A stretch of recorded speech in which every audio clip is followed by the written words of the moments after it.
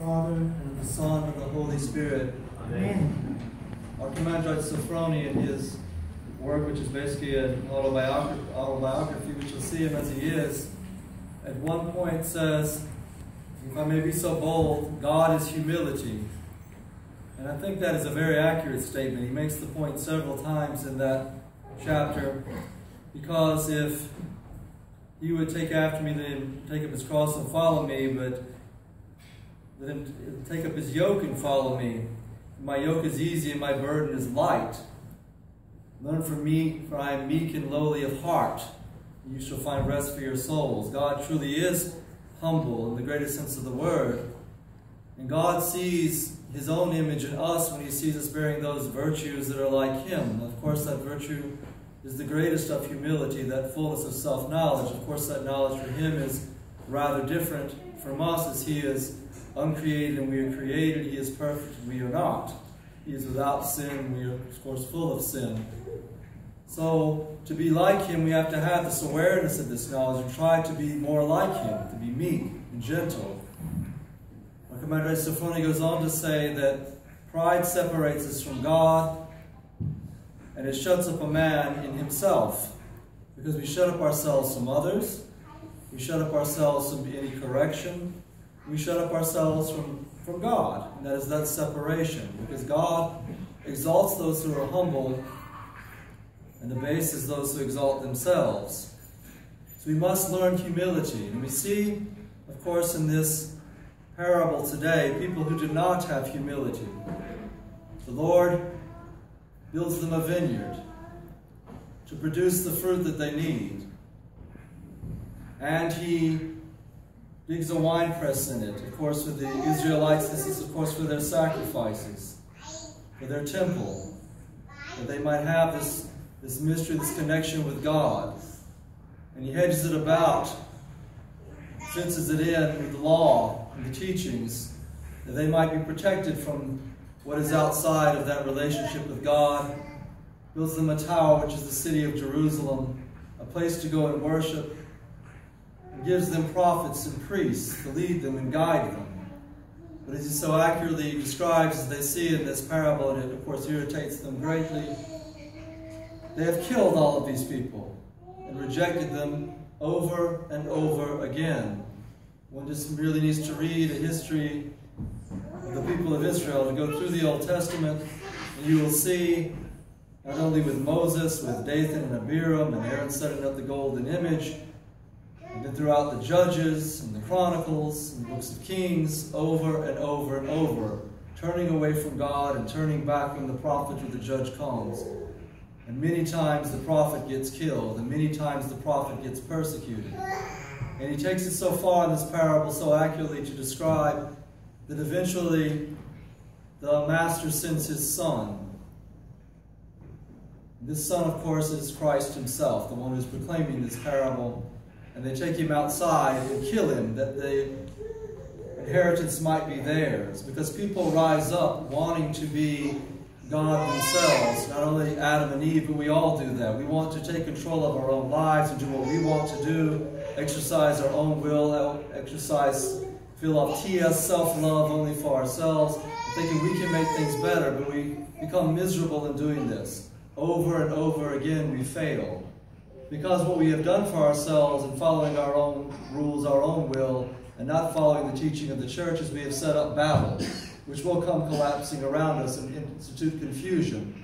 Because what happens with self-will, what happens with man's will, is chaos, is fragmentation, breaking apart from one another. But following God's will brings unity, and brings peace, and brings humility. For God is humility. We have a great contrast with this, I think, in the three youths, Ananiah, Azariah, and Mishael. They found themselves under a ruler, a man that they didn't necessarily want to be over them, Nebuchadnezzar. But yet, they did what Nebuchadnezzar wanted them to do for the most part. They were faithful servants of Nebuchadnezzar, faithful servants of the king, and good citizens of his kingdom, even though, of course, they had been exiled from Jerusalem, because time after time again, as the parable said, the people turned away from the master. And so, but they find themselves in a place where Nebuchadnezzar wants them to sacrifice to him, to offer sacrifice to his idol. And this is a line which has to be drawn in the sand for them, because they cannot turn away from God. They can be obedient up to that point. These other people didn't want to be even obedient to that point, any point. They just wanted their own will. They were not going to follow anyone over them and have anyone over them because they had no humility. But Ananias and Azariah and Mishael reject this teaching and say, we cannot possibly do this. So he heats up his furnace to throw them into it, trying to scare them. But those who are still and know that he is God do not fear this. Notice they go in here without trembling, without protest, without speaking out against Nebuchadnezzar, without criticizing him, criticizing his false god, yes, but not him. They go in there with the greatest of humility. They do much as Christ in Gethsemane, and that the Lord's will be done in their life. And they go into this furnace. And as they sit there, they sing this beautiful song that we sing on Holy Saturday. Blessed be the Lord, the God of our fathers, and praised and exalted be his name unto the ages. And they sit there and don't say, woe is me, why is somebody over me that I don't want, why am I not getting my own way, why can't I do the things exactly the way I want to do, I'm going to take my ball and play somewhere else.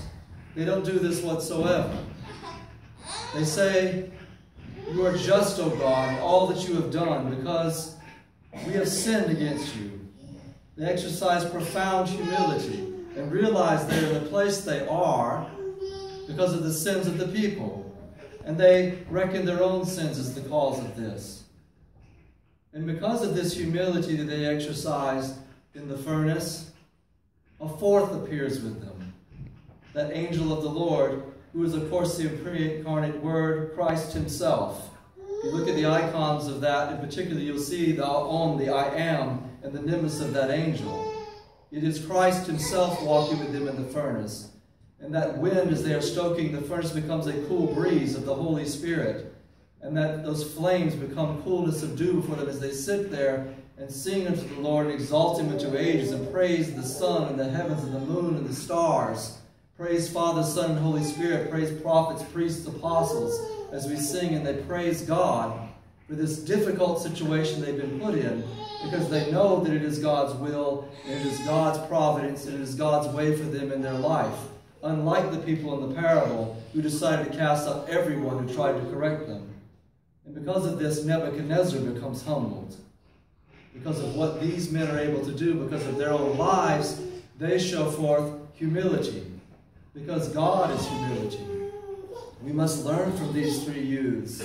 We must learn, of course, from the people in the parable, and stop rejecting authority in our lives. Stop rejecting what the church teaches, which is nothing but the revelation of God and the life of the Holy Spirit in the church, and live those gospel commandments, because he too has dug a vineyard for us, the church. He too has built an altar, a wine press where the blood and the body of Christ pour forth for us, that we might receive that grace.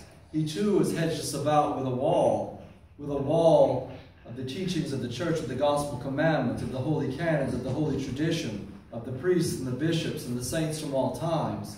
He too desires our salvation, because God is humility. We must emulate these three youths and not emulate the people who constantly reject the authority that is put over them, but humble ourselves, recognize our sins, and bless the God of our fathers, and praise and exalt him into the ages. Amen.